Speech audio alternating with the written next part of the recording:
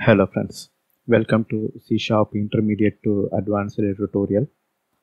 In this video, we are going to watch how to dock a panel on its container. Here, in our example, this form is the top level container. This panel is also a container, but here we are going to dock this panel on its container.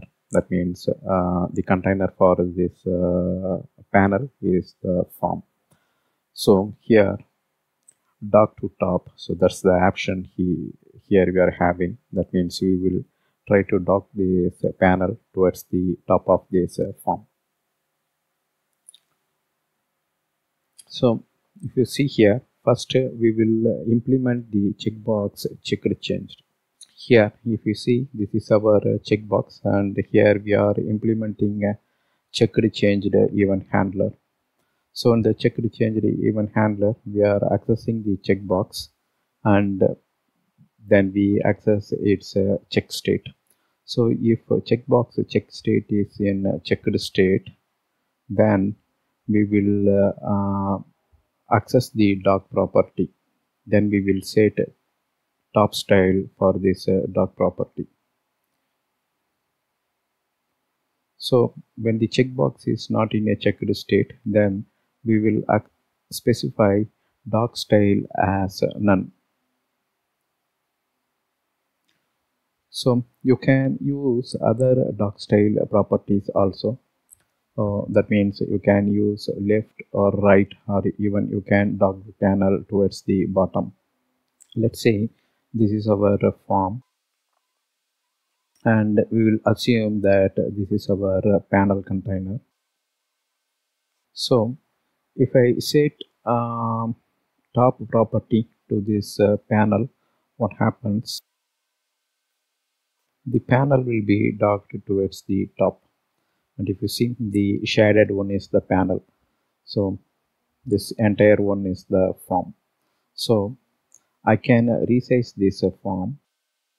So if I resize the form, the panel also will get resized widthwise. But if I resize the form height-wise, the panel will not get resized. It will still have the same size and position. So for example, let's assume that we resized the form like this. And if you see, the panel will remain, its height won't change. So this is the height. This height will not change if we resize the form height-wise. But if you resize it width-wise, the panel also will get resized.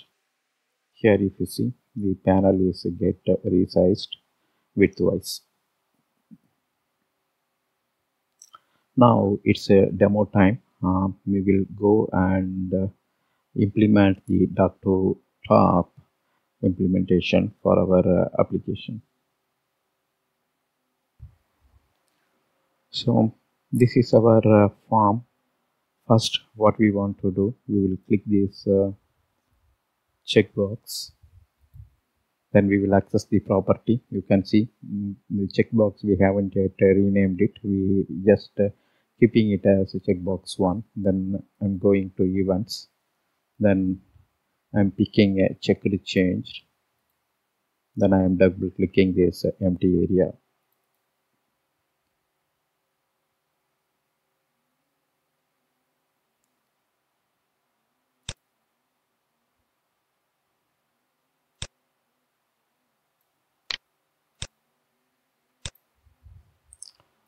Now if you see,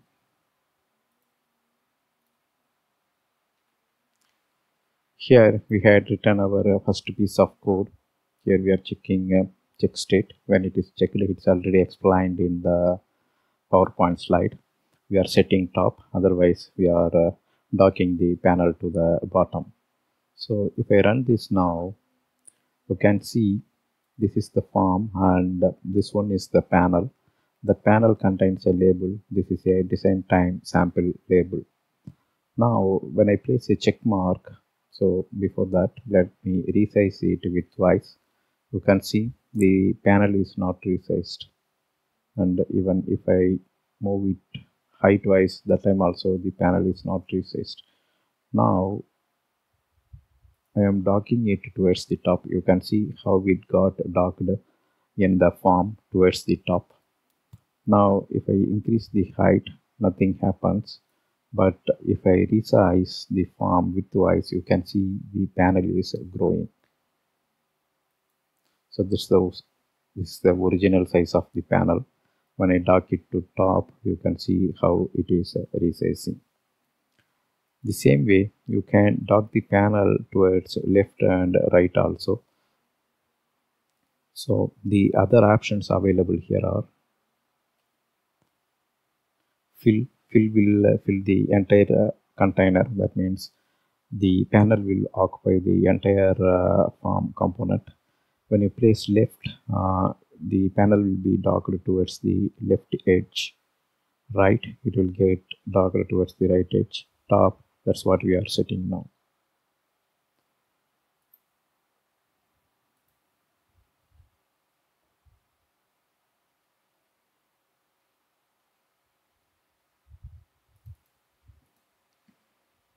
And when the checkbox is not in checked state, then we are setting the dock style as none.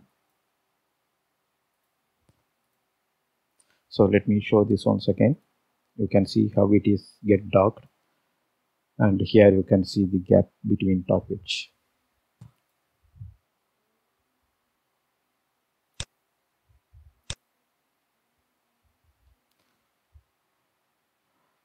That's all here in this video. Thank you for watching. Bye.